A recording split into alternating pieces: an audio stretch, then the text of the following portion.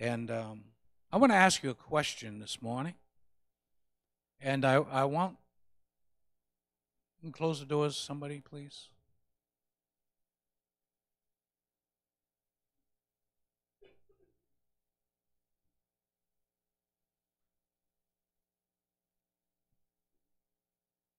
Praise the Lord. Amen. So I'm going to ask you a question this morning. Does God hate certain people? So I want to take a survey. I want you to answer that question for me. First of all, I want to ask you, how many believe that God hates certain people? Raise your hand. 1, 2, 3, 3.5. Okay, now how many believe that God loves everybody? Raise your hand. I have some indecisions there. You know, they're not saying anything. Well, it's very interesting because some people say, well, God's nature, he can't hate. Well, can he love? Well, if he can love, he can hate. See, the thing about God's hatred is it's pure, perfect hatred. It's not hatred based on being hurt or emotion or feelings. But God can and will hate certain individuals. You say, Pastor, you have to prove it to me. So I'm going to ask Pastor to put up Psalm 5, verse 5. And while he's doing that, I want to just say to you, if you believe that God is just love, that's all he is, just love, okay, you're unbalanced. See, the philosophy that the church has kind of fallen into, and I know many people have said this, I have said this in the past, God hates the sin, but loves the sinner. How many believe that? Raise your hand. Okay. Do you know that's a universalist statement? You know the universalists, they're the ones that believe that because of God's infinite love, no one will ever go to hell. Because of God's infinite love, he loves the sinner, but he hates the sin. That's a philosophy of universalism. And it's crept into the church of Jesus Christ. Yeah, Pastor, I can also see your minds of flowing like a river thinking of John 3:16. I'll get to that in a moment. But look at Psalm 5, verse 5. The foolish shall not stand in thy sight. Thou hatest all workers of iniquity. Now, there's what's called a metonymy. It's like an idiom. But I found that many that interpret that in that way, a word standing for another word, that they misunderstand those scriptures. Like the Bible says in Proverbs, he hates a lying tongue. Well, he doesn't hate death, right? I'm not talking about a literal tongue. And the emphasis seems to be put on the lie.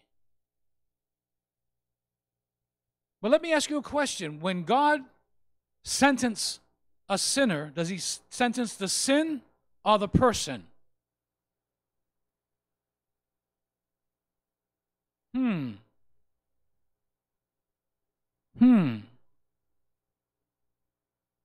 It's very interesting.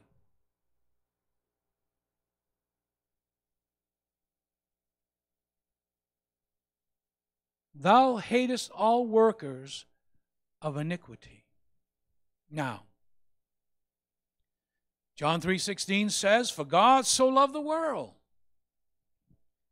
Now, how many know that his love is infinite? His love is unchanging?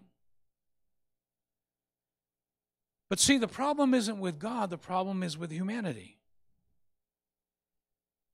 See, God proved to you and I that even while we were yet sinners, Christ died for us. That's unconditional love. However, if you had someone who loved you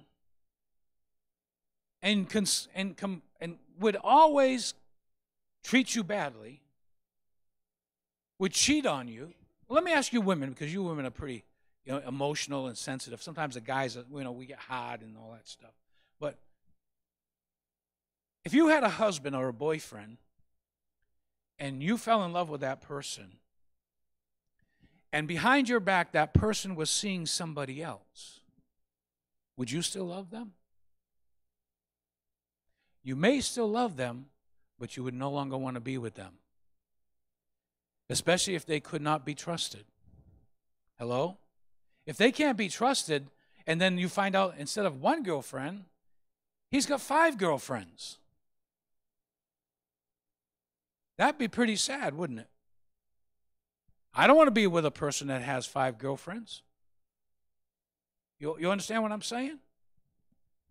So God expects that when he shows somebody his love, like the love of Christ, his only Son, who he sent for you because he loved you,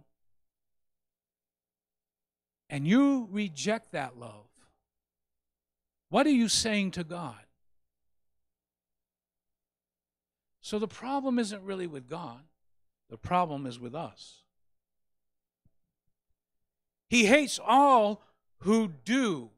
And that word do is a continuous, repeated do. It's not like somebody that did something and repented and never did it again. But it's someone who is constantly doing iniquity, sin.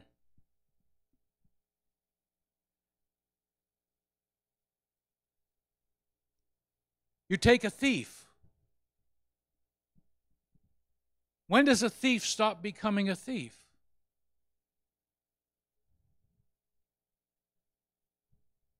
When does a liar stop being a liar?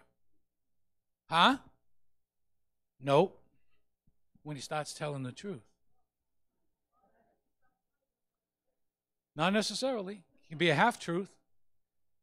As a great philosopher once said, a half-truth is better than a full lie. Not true.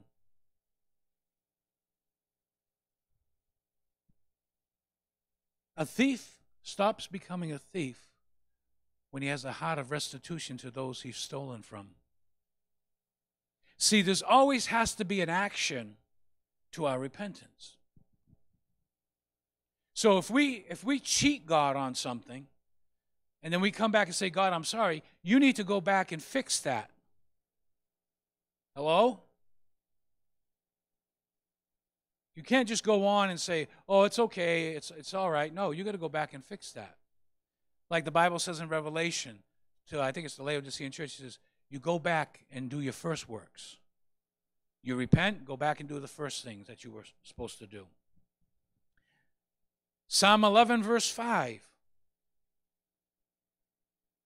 says, the Lord tests the righteous and the wicked.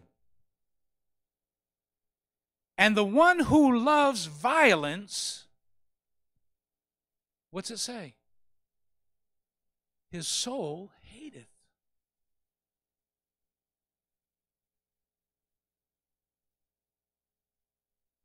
See, God in his infinite wisdom has the ability to love and to hate because he's God.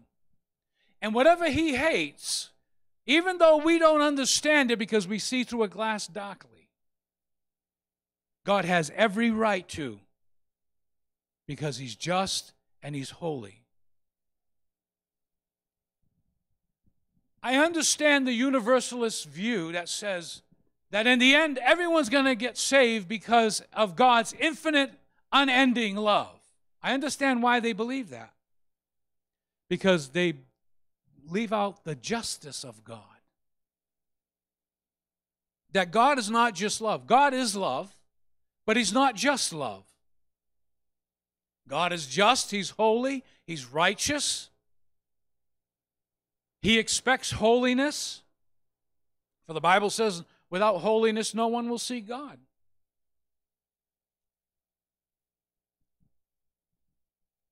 Those that love violence, his soul hates.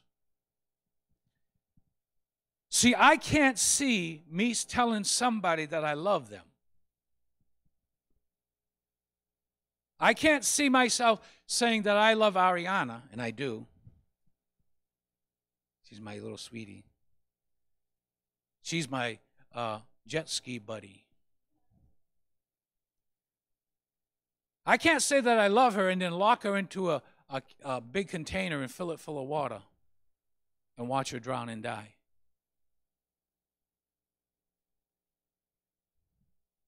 But God can.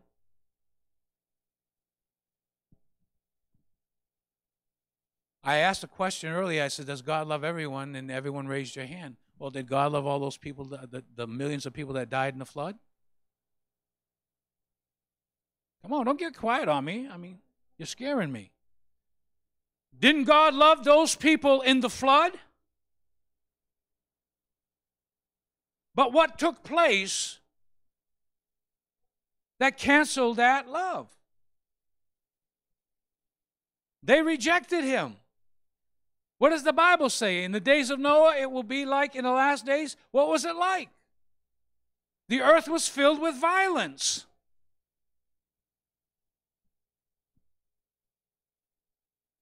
He that loves violence, his soul hates.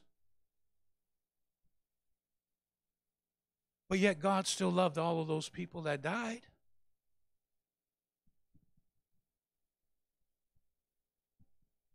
Leviticus 20, verse 23 says, moreover, you shall not follow the customs of the nation, he's talking to Israel, which I shall drive out before you, for they did all these things, and you can go back in Leviticus and read sometime, and therefore I have abhorred them. You know what the word abhorred means?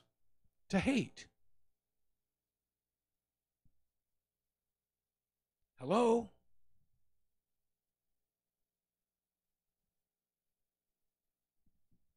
Wow, I never saw that in the word before. It's there. But you can't interpret it in your own thinking, in your own mind, because you'll drive yourself nuts. How can God do? God can do that. If he shows the emotion of love, he can also show the emotion of hate. But it's a perfect hatred. It's a righteous hatred. It's a justified hatred.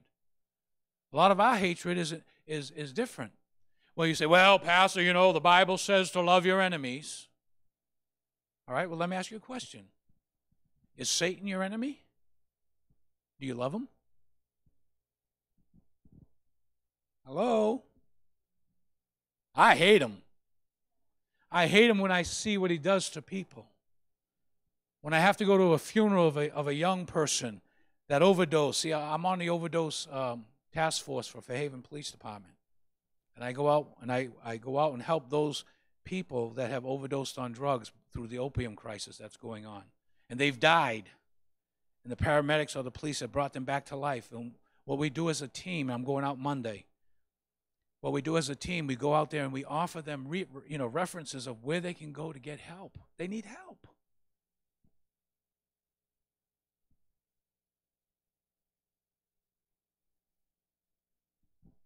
But they're going to die.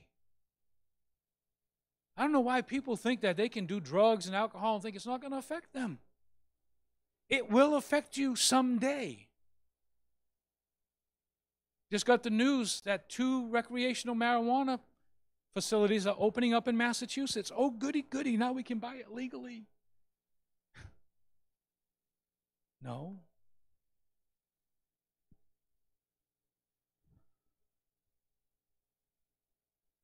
Therefore, I abhorred them. I'm trying to give you a balance of God here. Don't just think he's all love and huggy, wuggy, duggy, moogie, mookie, poopy, poopy. He's not.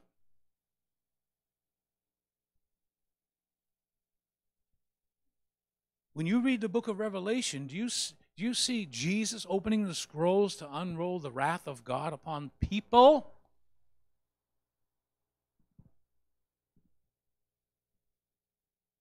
See, that's why you have to know that God loves you.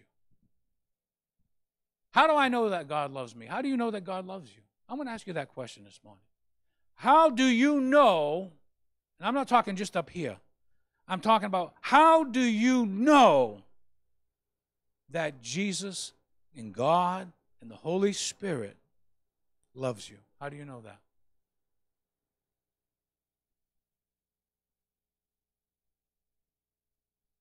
Could be a lie you believe. Maybe all of that Christianity stuff is just a joke, made up. How do you know? Yes. Yes. Because the Bible says he demonstrated his love that while we were yet sinners, Christ died for us. That's a historical fact. Nobody can deny that. Even the Muslims will tell you that there was a man by the name of Jesus Christ and he lived 2,000 years ago. Even the historians will tell you that. It's written in history books apart from the Bible that Jesus Christ lived on this earth. The parts that they don't believe is that he rose from the dead. Now, being also a constable, and I go to the courts a lot, and I sit in court, and I listen to the arguments, and I listen to the judge, and I listen to the prosecuting DA and the defense attorneys and all that stuff.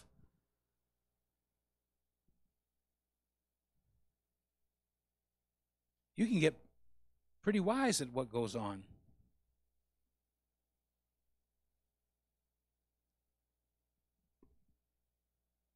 And being in law enforcement that way, I could tell you that people try to get away with everything. And the prosecuting DA, he wants to win the case no matter what. So he'll ask questions to try to trick the person up, to try to twist their words around so that they get a different meaning, so that whoever's making the judgment will see that they're not being consistent.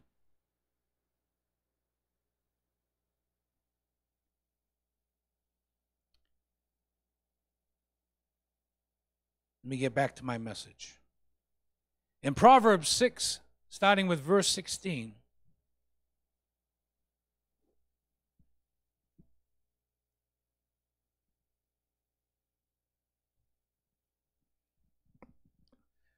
the Bible says, there are 6 things doth the Lord hate. Say it with me. These 6 things, say it with me. These 6 things doth the Lord hate. The Lord hates. Oh, I thought he didn't hate. Yea, 7 are an abomination to him. You know what the word abomination means? Detestable and hateful. Next verse. A proud look. Now, how in the world can God hate a proud look if he's not talking about the person? You ever see a proud look?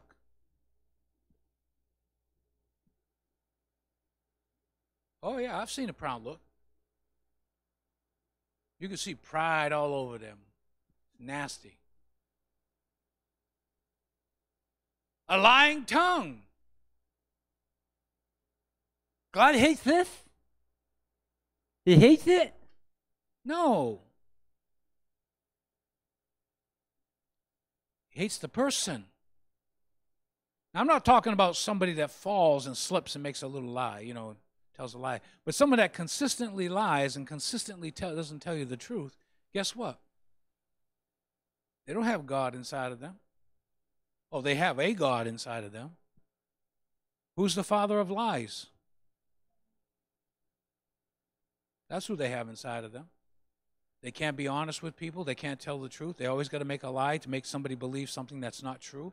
That's what a lie is. Making someone believe something isn't true or is true.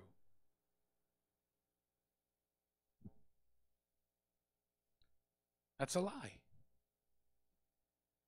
Hands that shed innocent blood. God hates hands? No. It's the person. Next verse. A heart that devises wicked imaginations. Uh-oh. Wicked imaginations.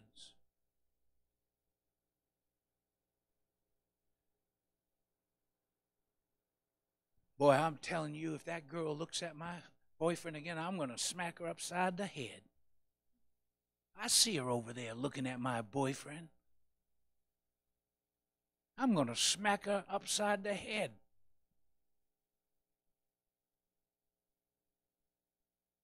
I saw a cute video on YouTube. They pop up now and then, how people put them on Facebook and stuff. And what it was is there was a guy, and he was eating an ice cream cone sitting at a table. And there was two girls over there, right? And he's eating ice cream, but he's happy, and he's licking the ice cream, and he's looking over at the girls, he's licking the ice cream, and the girls are, ooh, look at him, he's looking at me. Ooh, he's making a pass at me. Look at him. He's looking all, nice at me, and they're all like, and they're like, throwing him a kiss, and this one lady, she's looking at him and she's like getting all warm, she's opening up her blouse a little bit to get cooled off, and then he gets up and he takes out his cane and he whips it out. He's blind. And the girls look at him and they start laughing because they realize he wasn't flirting with them, he was blind. He was just enjoying his ice cream. See, but we can evil surmise. That girl may not even be looking at your boyfriend. She may be looking on the other side of your boyfriend, but it's in that direction.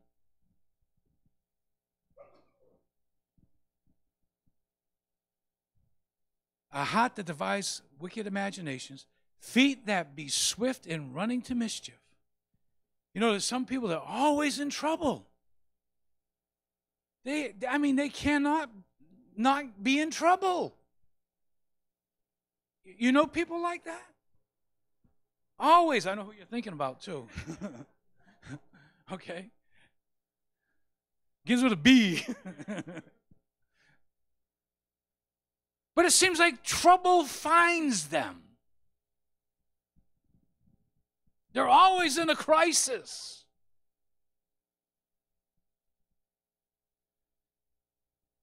I think of the story of the Three Stooges. I love the Three Stooges. And Curly, Moe, and Larry, they're in a boat and they're fishing. They're trying to make money. And all of a sudden they realize that their boat has a leak in it.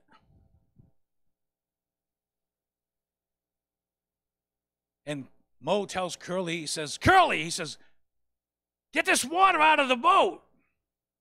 So Curly, he's looking around the boat and he goes, oh, a water letter outer. And he gets a drill. And he starts drilling holes in the boat to let the water out.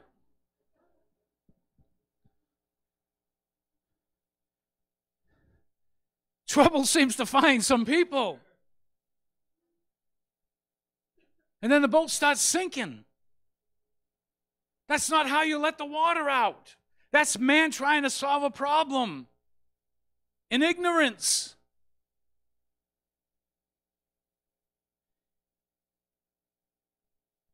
Feet that run rapidly to evil. A false witness who utters lies. And watch this last one. And he that soweth discord among the brethren. Gossip. Hello?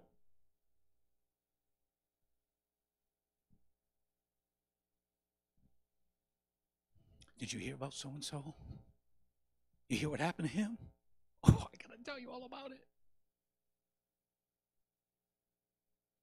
Did you hear about, you know what happened to him? Come on, man, I want to tell you all about it. How about, did you hear what happened to so-and-so? Come on, let's pray. Let's lift that person up in prayer. Instead of talking about them. God hates that. Hello? God hates that.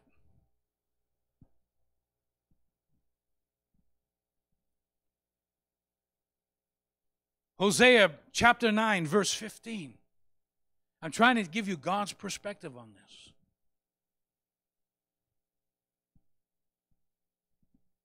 Hosea 9:15. All their wickedness is in Gilgal. For there I hated them. Can't get any clearer than that. There's no metonymy there. There's no idiom there. There's no figure of speech there. Hello? All their wickedness is in Gilgal, for there I hated them. Why? For the wickedness of their doings. I will drive them out of my house. I will love them no more. I thought he loves everybody. He does. But when you push God over the edge, if I can use that terminology, you know, we sing the song, His mercies are new every morning. But guess what? His mercy can come to an end. Oh, but the scripture says His mercy doesn't come to an end. What happened to the flood people?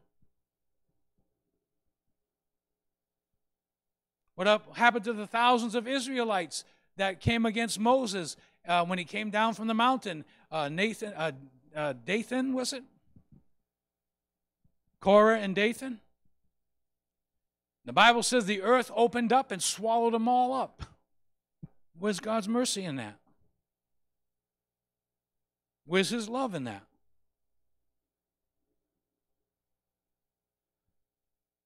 He's still who He said He is. Do you find these verses a little hard to read? Do they make you feel uncomfortable?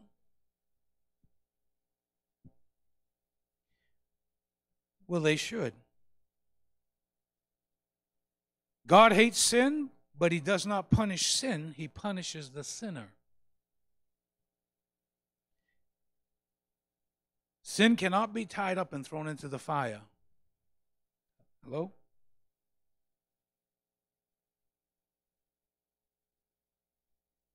Can't be put in a box or glued to a stick.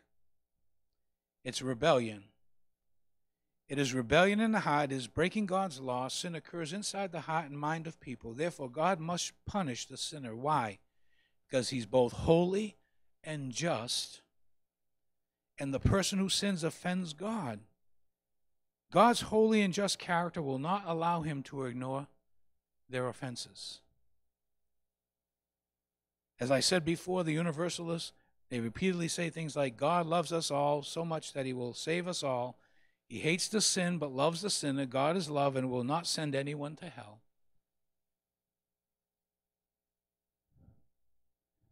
Does anyone believe God sends people to hell? Huh? I'm seeing no's and yeses. What is it? It's either yes or no. It can't be both. I got one yes. Does God send people to hell?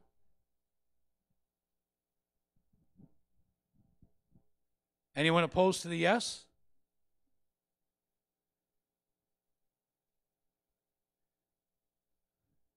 Oh, how about the scripture that says this? Don't fear the one that can kill the body, but fear the one who can cast both body and soul into hell. Uh-oh. See, when we read the Bible, we got to read it balanced.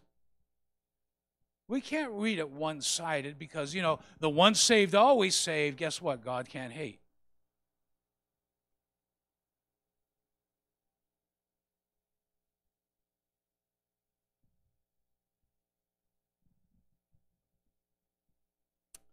Praise the Lord.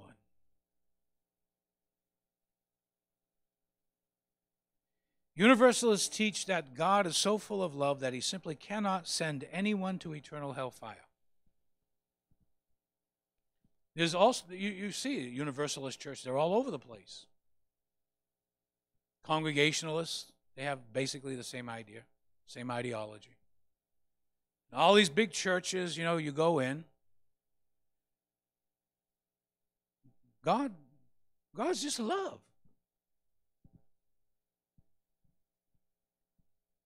But I want to just say this. It's nice to think that God's love being so infinitely great that all will ultimately be saved. That's a great thought. I wish it could happen. But it doesn't matter what I think. It doesn't matter what you think. It matters what God thinks. That's why we have to get on God's side, what God says. We have to understand what he says. You'll never understand God if you don't read the Bible. I mean, it's so cool that we have Google and YouTube now that if we don't know how to do something, we can look it up and it usually can explain to you how to do it. In the same way, if we have a problem or we don't understand, or like Jen was saying, sometimes you question like who God is. You wouldn't let your child starve, would you? Would you let your children starve? No. God won't let his children starve either. He said, I've never seen the righteous forsaken nor his seed out begging for bread.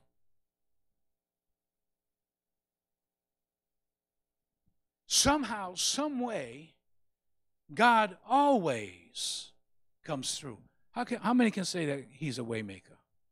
Because you've experienced God coming to your rescue at a time when you were so low, at a time when you didn't know where to turn or what to do, and God stepped into your situation and he helped you. And he asks you to love him with all of your heart, with all of your soul, with all of your mind, with all of your strength. And you fight that every single day. I want to be with a person like that. You want to buy my lunch every day? You better believe this is going to be my buddy. She's going to be my buddy.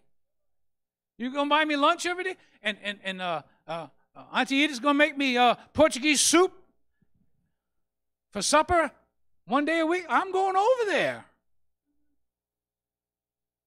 Hello? And Vicky's going to make her nice linguiça and meat that she makes with that sauce and those potatoes. Oh, people are getting hungry now. Oh, my gosh, if you do that, I'm moving in.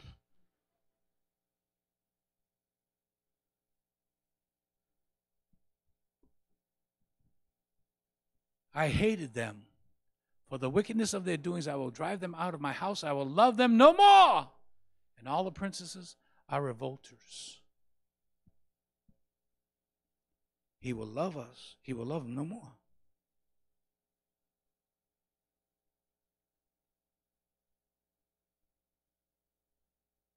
God is infinitely just. God can hate without sinful intent. And he can hate the sinner in a perfectly holy way and still lovingly forgive that sinner at the moment of repentance. He has a way that you don't have to stay that way. In fact, the Bible says, the wrath of God abideth on the children of disobedience. Some people, they can't ever make anything. You ever hear those people? Nothing I can do is right. Everything I do is wrong. Everything falls apart. Everything just, I can't get ahead. Everything seems to be, well, you know why? You got it out of order. I mean, people in New Bedford, they do things out of order. There's so many single mother births in New Bedford. My cousin in Connecticut said there must be something in the drinking water.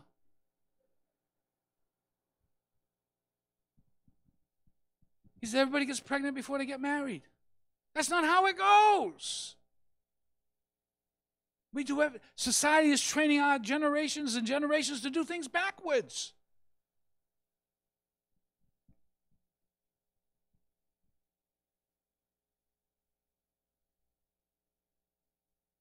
God demonstrated his love for us, and that while we were yet sinners, Christ died for us. How do we know that God loves us? Because the Bible says so. God said so in the Bible. He says, for God so loved the world that he gave. See, I can't tell somebody I love them if they're in need and I have the ability to meet that need. And I just say, oh, well. I can't say to somebody that's going to be alone on Thanksgiving and has no place to go and can't go and doesn't have money for food. I can't honestly say that I can tell that person, well, you have a happy Thanksgiving. Without saying, no, you know what? You don't have a place to go, you come to my house. Come on, somebody. And all of you know I do that every single year. This year we just got invited somewhere else, and we're cooking the turkey, though. And I'm bringing people with me. Brother Sam is coming home for Thanksgiving. He'll be here Tuesday, but he won't be here Sunday. He's leaving Saturday. So I'm going to try to see if he can get to see you sometime. I don't know if we will be able to do that, but maybe Friday night or something like that, we can all get together and come over to the house and have a little something. I know, I got to talk to Linda first because she says, you always make plans without talking to me. And you don't want to get on the wrath side of Linda, let me tell you. Hopefully you can see how it is that the hatred of God against our sin that makes his love toward us so incredibly spectacular.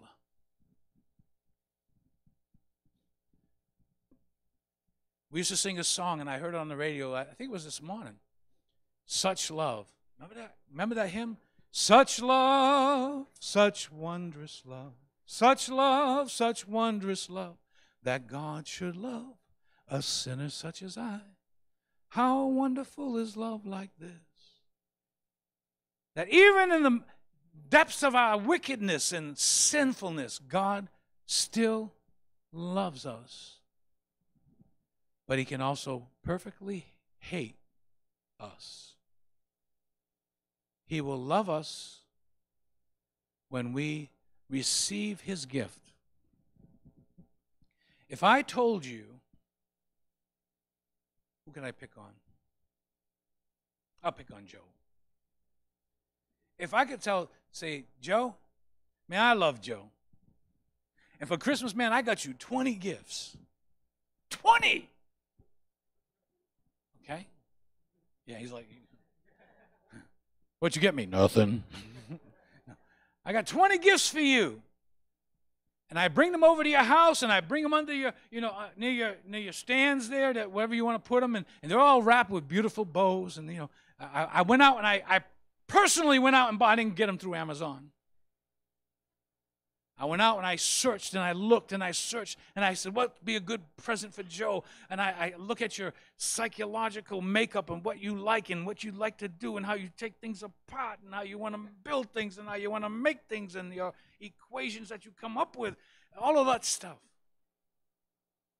Because he's a complex guy. And I give you those gifts and I sit them there and I say, okay, I'll see you later. And then I go out, I leave the country for about a year and I come back and I go to see and I knock on the door and I open the door and all the presents are still there. They're never opened. What does that tell me? That he doesn't appreciate the gift that I've given him. We do that with God. God gave us his son to die on the cross, to shed his blood for our sins so that the wrath of God came on him so it doesn't come on me. And all we have to do is receive that. All we got to do is take the bow off and open up the box and just say, yes, Lord, here I am. I am a sinner. I'm guilty, not because so-and-so made me, but because I am. Because I was born in sin. And therefore, God, I want to receive that gift. That's how God loves us. It's not about religion. It's not about stand up, sit down, kneel down, stand up, sit down, kneel down. It's not about that, singing a song, not singing a song. It's not about that. It's about receiving His love.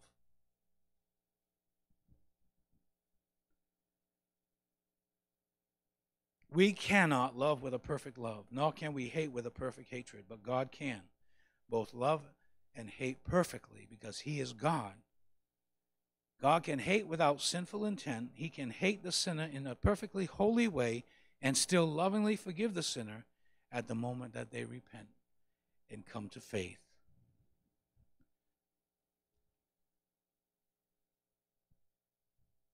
So much stuff has crept into the church today. And I wonder, is that why people live half-hearted lives? Well, God will love me. You know, He's just going to love me. He'll forgive me. And you go out and do the same thing over and over and over and over and over and over and over and over and over and over and over and over and over and over and over and over and over and over. Something is going on in my spirit right now. I'm just going to kind of turn to it. Over and over. Let me see if I can find that scripture.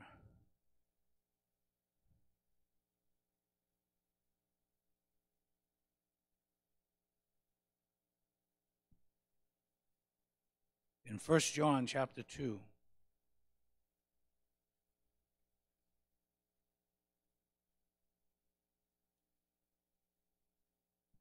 In verse 8, he says, again, a new commandment I write unto you, which thing is true in Him and in you, because the darkness is past and the true light is now shineth.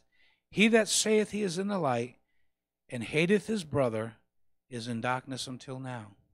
Ooh. He that loveth his brother abideth in the light, and there is no occasion of stumbling in him. Chapter 3, verse 7. Little children, let no man deceive you, but he that doeth righteousness is righteous, even as he is righteous. He that committeth sin is of the devil. Hello? Put that in the NLT version for me, please. I think it says it a little bit differently. But when people keep on sinning, it shows that they belong to the devil, who has been sinning since the beginning. But the Son of God came, Jesus, to destroy the works of the devil. Now, I know when you turn the TV on, you hear the evangelists, you see them, they got the, $2,000-$3,000 suits on, they got the Rolex on, they got all that stuff on, and they tell you, come to Jesus and you'll get blessed. Come to Jesus and He'll make you rich. He'll make you healthy, wealthy, and wise. But you can't take that gospel that they preach to a third world country. I've been there. I've been to India. Just got back a few weeks ago. Where you go into a poor village, people live in these houses, one-room houses, 6, 8 people in a one-room house. You walk outside, and the refuse of their dung and of their waste is on an open container, and you walk through with that heat, and you can smell all of the smells and the stench, and it gets in your nostrils as you walk through these poor villages. I can't go there and tell them God wants them to have a Rolex. I can't go there and tell them God wants them to have a Mercedes. Hello? It doesn't fit. But what I can do is tell them there is a God who loved you so much that He sent His only begotten Son. And let me tell you, they're coming to Jesus by the hundreds, and if not by the thousands. Muslims by the thousands are being converted to Christianity right now. Why? Because this Bible is true. Hallelujah. God's way is the truth and the life. And no man can come unto the Father except through Jesus.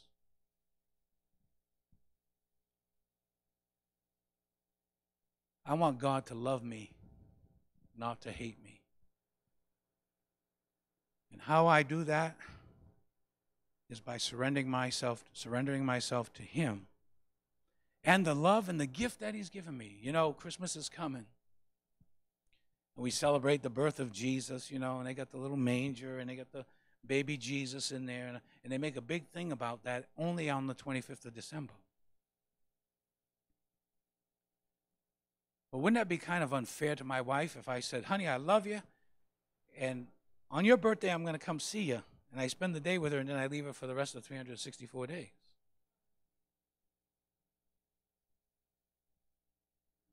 A lot can happen.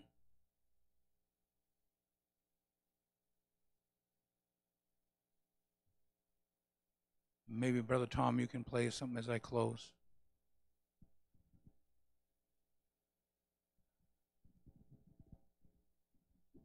How about He's a good, good Father?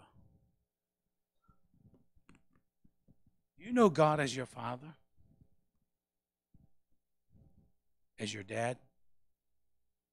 Someone that you can talk to at any time.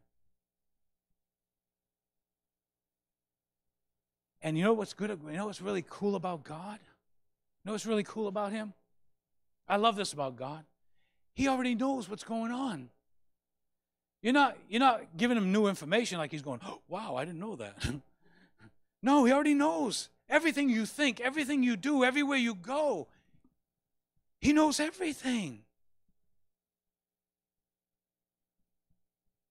He knows everything. And all you got to do is come to Him and just say, Lord Jesus, here I am. I want to talk to those who are watching by Facebook today. All you got to do is say, Jesus, here I am. Admit that you're a sinner. Say, forgive me. I'm sorry for my sin. I admit that I'm a sinner. I admit that I've been in your wrath. But God, I ask you to have mercy on me. I ask you, Jesus, come into my life, come into my heart. Be the Lord and Master of my life. I believe, God, that you raised Jesus from the dead on the third day. And according to your word, I'm saved. Thank you. I give you praise. I give you glory, Lord. I give you honor. In Jesus' name. Now let me pray for all of you. Father, I pray for everyone here this morning. God, that you will touch them, and that you will speak to their hearts, Lord. I pray, God, that you will, by your Spirit, keep each and every one of them in your perfect will. Father, as they walk out of this place, they won't forget you. But God, they'll want a deeper, more physical, more spiritual relationship with you.